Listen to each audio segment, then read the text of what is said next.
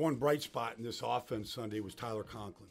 Had his best day as a Jet. There he is right here. A little tight end delay right here. Blocked the end, and then let Joe Flacco get the ball out to him. He was excellent after the catch. 8 catches on 8 targets, over 80 yards receiving. And you watch him right here, and here he is at the end of the line of scrimmage right here. Another bootleg tight end, a little delay on it, but he was good after the catch all day. Hard to tackle. And even right here, even late in the game right here, you can see like a little delay off the line of scrimmage, let Corey Davis run the coverage off, and then just sit down and Flacco gets it to him. But even right here, square up, make the 2 guys miss, get as many yards you can after the catch.